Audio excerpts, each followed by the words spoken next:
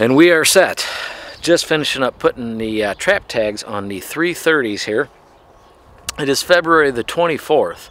And we have a mere 5 days to get some beaver trapping done, but the water levels have finally seeded some, and that's exactly what we're going to do. We're going to run over to my buddy Dave's and try to get some beaver traps set and see how the next 5 days go. But weather's just not been conducive to beaver trapping this year, but we're going to give it heck, and we're going to try to catch some.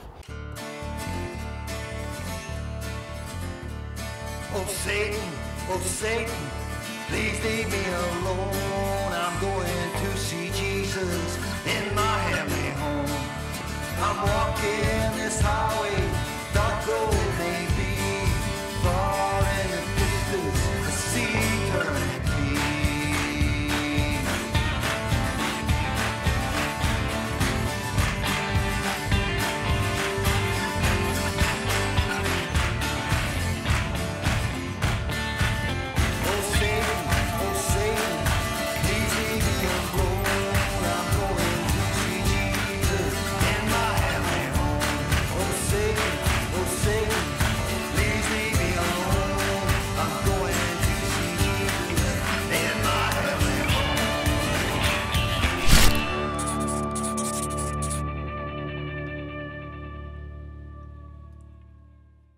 I'm Dave. Nice to meet you. What's up, buddy? Of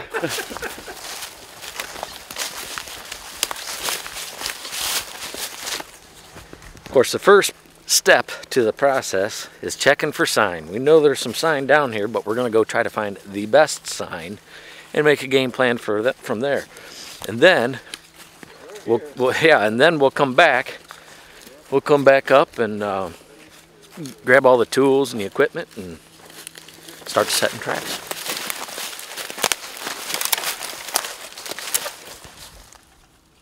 Like a big muskrat run, that'd be a cat's meow for a conibear. Beaver sign. No, it's Sunday. Well, that's what concerns me a little bit tonight. Place made it to there and dropped it. But you could see before we had the flood. Right. You could see where they were packing it in there. Right. Well, this is all packed in or washed in. It's stuff that they've cut. Right. Right.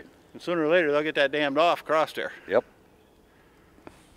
You can see how much higher this is. Oh, no More beaver sign. There's quite a bit of sign down here, and this would appear to be from a large beaver, because that is off the ground easily 3.5 feet. Easily. That's big beaver, y'all.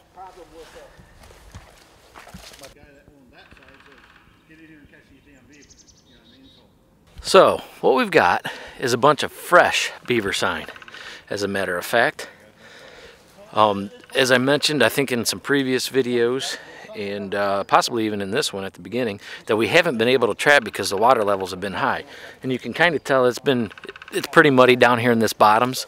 But how do we know this is fresh beaver sign? Well, the chewings would float away when this was flooded. So the water's been down for probably maybe a week. So you know these chewings are super fresh in the last week or so. And it's time to set some traps. So we're headed back to the gator now to grab the gear and get to we'll set. just take a few. Okay. The big ones, or? We'll take one big one and then probably a couple of these, and we'll need. That's pretty big. Yeah, I mean.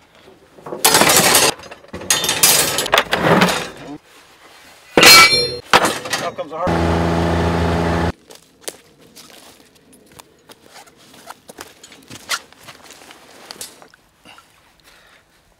We're gonna give her a shot.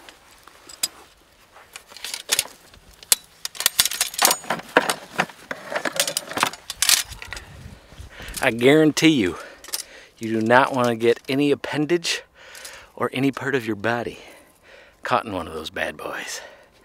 That's a mean machine right there.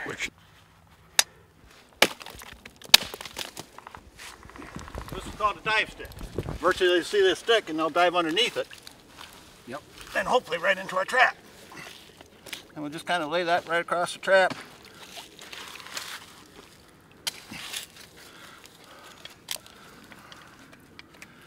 Kind of like so. Obviously you don't want it to interfere with the trap, but you want it to say, hey, dive down here. And then we're just going to stick a couple more in here to try to get them to where they got to go out and around, instead of taking a shortcut into the bank. I'll take a couple more, about the same thing.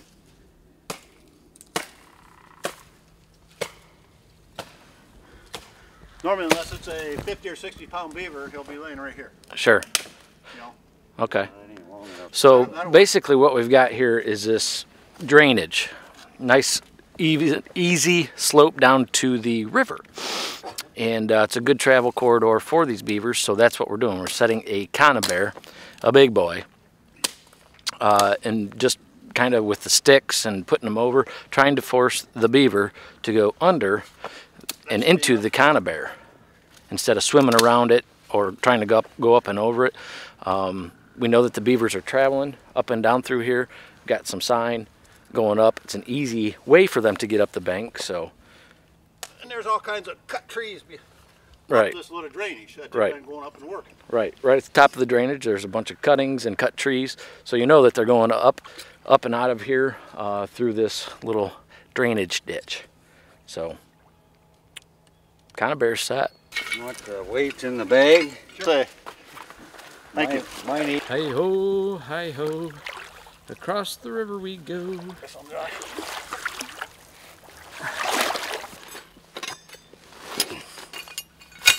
Well, I got a nice slope bank where I can get my castor mound right in here, not too off where they're going to be able to smell it. And I've got deeper water out here that I can get my drowning rig in. I like up there right across from the den, but the water's so shallow I don't think I can get them drowned. And that's kind of the curse. 10. Yeah. But you also have to have enough to get it stacked up on the bank. You know what I mean? So it's kind of a catch-22, I guess. Look, as you can see, there's a little piece of metal on here that is kind of a one-way slide. They can slide it down real easy, and when they go to bring it back up, it locks down, and that holds them in deep water, and they drown fairly quickly. So, and this is just a garage door cable. Really? Yeah. And a couple of cable clamps, and that's it. And then I use a little quick link chain to attach it to the trap. How much weight do you think you got to have out in the water? I would say at least 5 pounds. Okay. No matter how big it is, 5 pounds is going to get them pretty tired, and they're going to go down.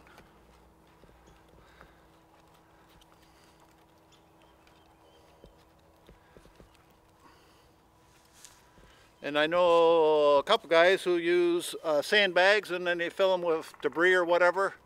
When they get to the site where they aren't carrying all the weight, they got an empty sandbag they carry in. When they're done, they cut the sandbag, dump it out, and see you later.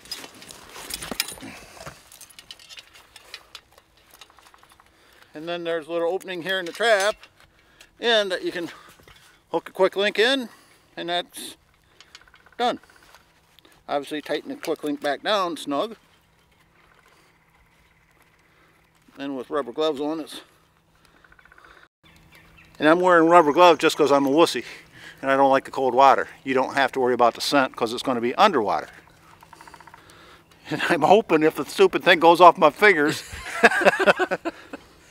it'll give me a little protection. You hook it down underneath. I've never tried to set one on my leg before, but we're going to attempt it. Obviously,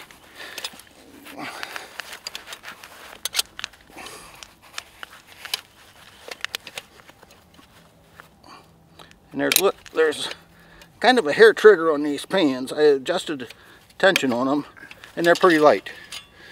So I don't know if that's the right way or the wrong way, but that's the way I've done it. That's Kenny's way. Well, that's the way I have done it. Okay, we're all set here. We're all set there. So now roughly, I'd say 14, 16 inches off the bank, about the length of your arm, you'll want to make a bed for this trap. And then you got to make sure that you have enough cable to reach the bank. Okay, I'll take the stake, please.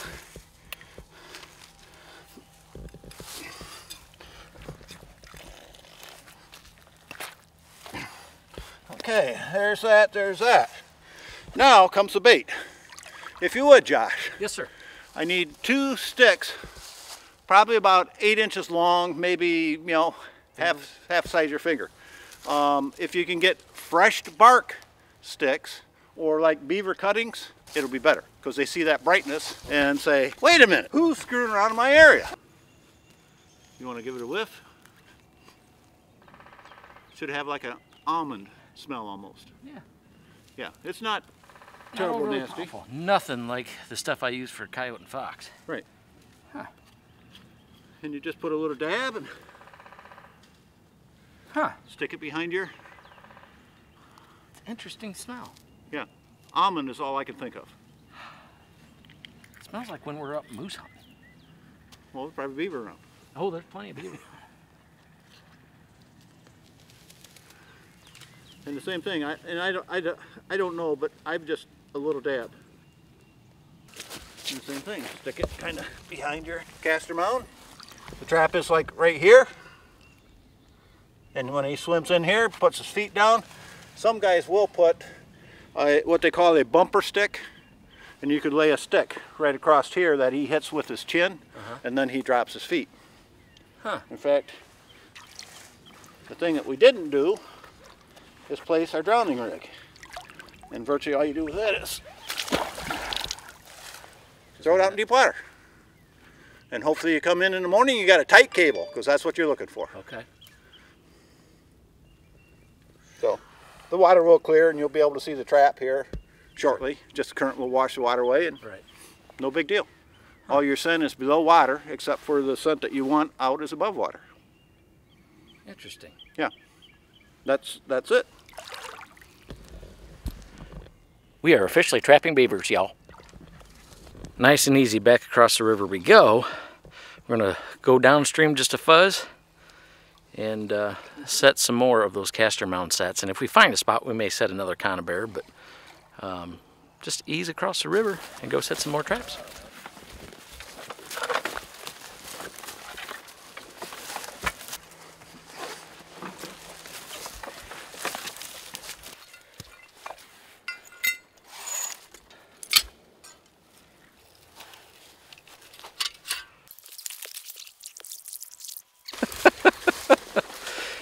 All right, we officially have 5 beaver traps in and around the water.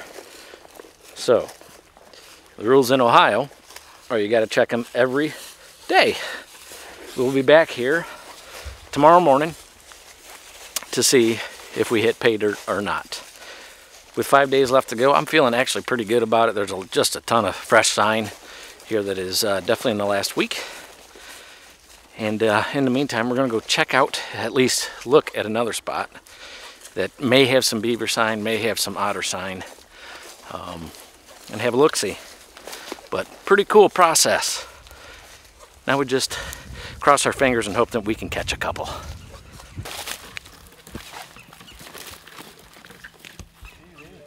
Oh yeah.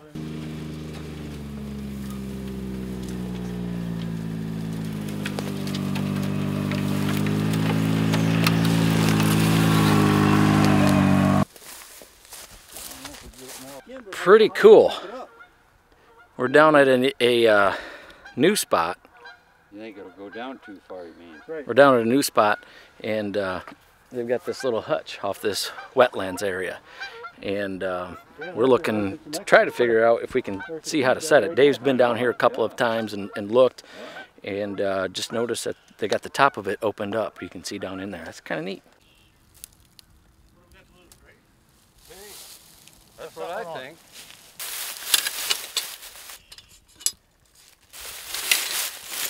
There. Josh, you're going in deep. Get deep. Have you touched bottom? Yeah. Okay, good. Try to find the center of the run, obviously. You want them gloves, Josh? No, not right now anyway. Well, maybe I will want them. And I never know which way to set it. Yeah, Josh putting the surgical gloves on. Going in deep.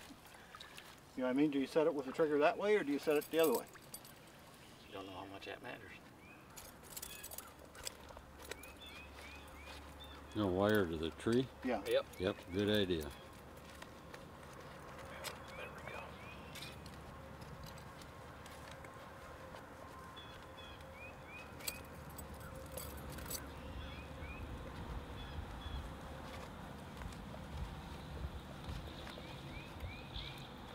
That's good. Happy with that? Yep. Put her off back out here someplace.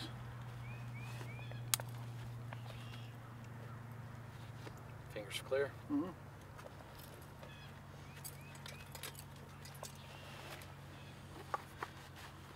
Okay. I would get this out of the way. Yep. Like I say, it's live. Just remember that. Yep.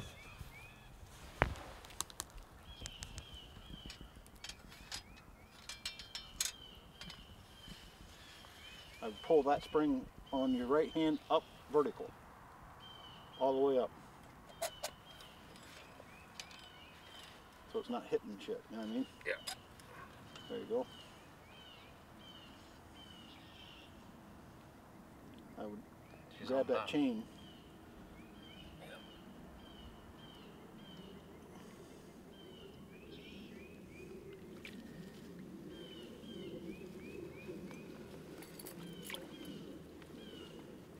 That's it. Do a couple wraps and a twist.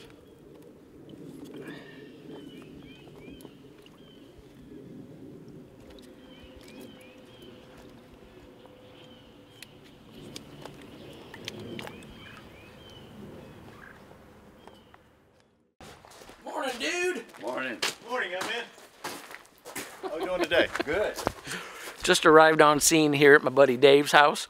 We are gonna go check our traps. Got them in for the first night yesterday, and hopefully we have some beavers and maybe an otter waiting on us. So here we go. We did get a little bit of rain last night, so we're going to have to see what we find. Might be a little bit of muddy water that we have to deal with and won't be able to necessarily see if we caught anything. May have to get in that water and feel. Ah. Woo! Uh-oh. That'll wake you up, I guarantee it. Good day. Last trap at this spot, no luck today. But that's okay. We did some resets because the water got deep around our 750s, which are big boys, which I puckered up a little bit, I'm not gonna lie, because that one about got me. It about got me. So on to the next spot. No luck here at the first. Couple resets and we'll see what's waiting for us down the road.